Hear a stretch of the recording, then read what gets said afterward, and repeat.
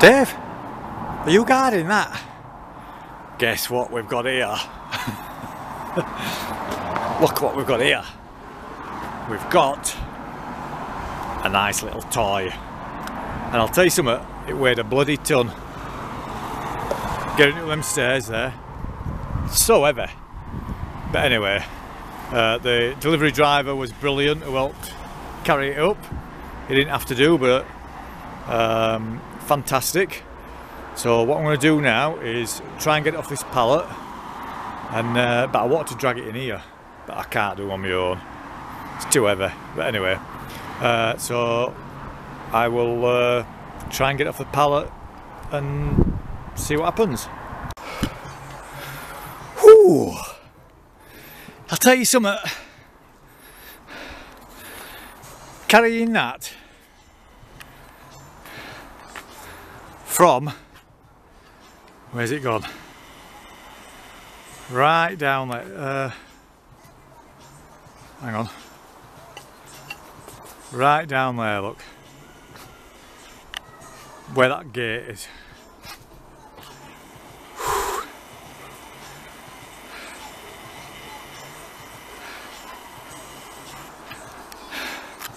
So I got Jonathan next door to help me. Oh, bloody hell, look at that. I thought it was a bit heavier than 60 kilo. I thought it was 60 kilos. That's the net weight, 65. Gross weight, 80. Bloody hell, I'm not surprised it's frigging heavy. Anyway, so Jonathan and I carried this up on the ladder. So I've got to undo it now. And it is a Warco Wm180 lathe. So I can start doing some bits now for this Sunday race, can't I? Like spacers and shit like that. Because engineering companies, they just, and I can understand why, but you know, they don't want to do one-off little jobs, do they? They want to do jobs that are worth thousands. Same with builders and all sorts of electricians and stuff. People don't want to do small jobs anymore, but they forget that's where they started, isn't it? By doing small jobs. But anyway, I'm ranting. So let me get this unpacked, and then I think I should be able to lift 65 kilos on my own onto my bench, and this is where it's going to go. So it's going to go there, look. Right, where that one is. So it's going to go here. So when I get it in here, I will let you carry on. Right, I've got it a bit closer. Bloody hell, 80 kilos is quite a lot when it's dead weight, if that makes sense. So anyway, my object is to try and get it on that table there with, well, we'll see how it goes. Right, I knew that one day this rusty old fucking 45-gallon drum had come in handy, as well as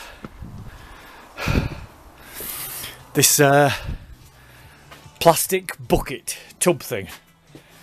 So all I've got to do now is literally lift the try and lift the lathe up 6 inch, and I can slide it onto that table. Then once it's on that table, it's in my shed, I can start taking the box off, and I've just got to lift it from there to there.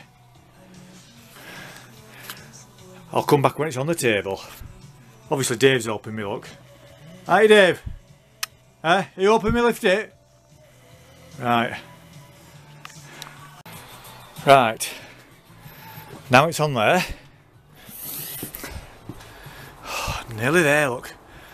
Right, I can start taking the box off now. I'm guessing these bend up and this lid comes off. Right, 2 seconds.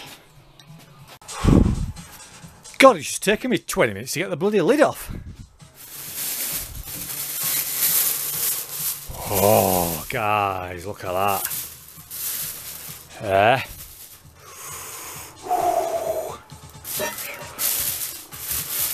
Look at that.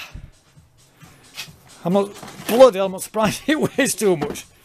God, that little toolbox weighs frigging loads. What's in here? Cool.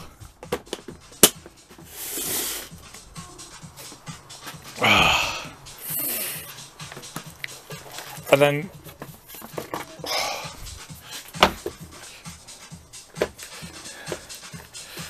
oops, it's upside down. Oops. Cool.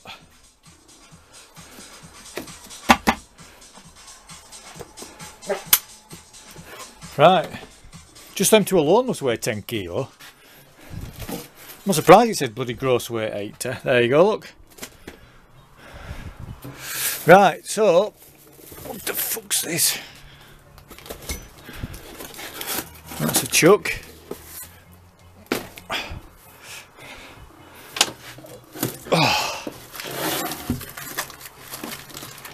Right, that's right. So now let's get the lathe out. I'll get this one out first. Right, so these two little bolts, that bolt and that bolt, we're holding it on. So there's one down there, and the other one I just had to take this panel off, and you could see it there then. So now the lathe can move freely. So what I'm going to do now is just lift it from there to there, hopefully. So obviously I've had a lathe before, as you can see, but the one I had before was a bit bigger than this. So the holes don't line up.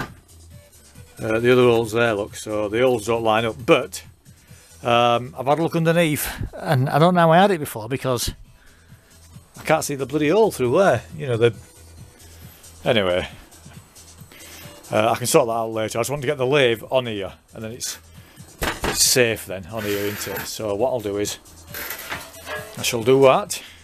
That goes round that way. So I'll lift it on. Well, I'm going to try and lift it on onto there and see. Right.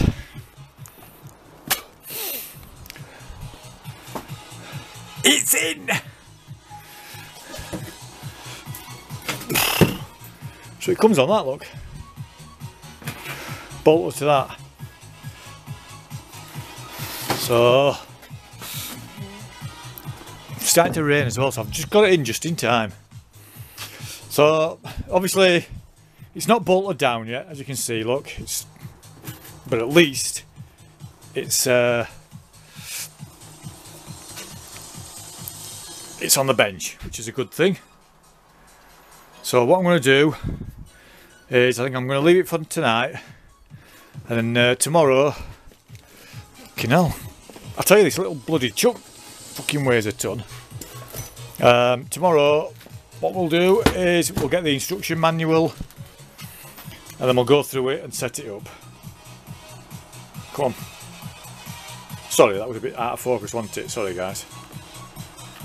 But yeah, tomorrow, so what we'll do is we'll go through the instruction manual and set it up, and obviously take all stuff like this off, and there's a bit of paper under there or whatever it is, just take that off and whatever. Check it all over, have a look in a proper look in the toolbox and stuff, then we'll see. So yeah, cool. Oh, you even get a spare fuse, look, for the plug. That's a good do. Test record, look. Right. I'm guessing you just go through all this checklist. Oh, it's got the serial number down and everything, look. Cool. So, right. I shall do that then, guys.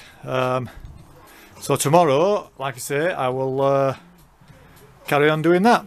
And for all you subscribers, if you want like one-off bits making, I promise you I will help you. Like for instance, like I say, the main reason I got this is because of the, do you know the VFR 800 swinging arm where I need a spacer? I'm going to make one.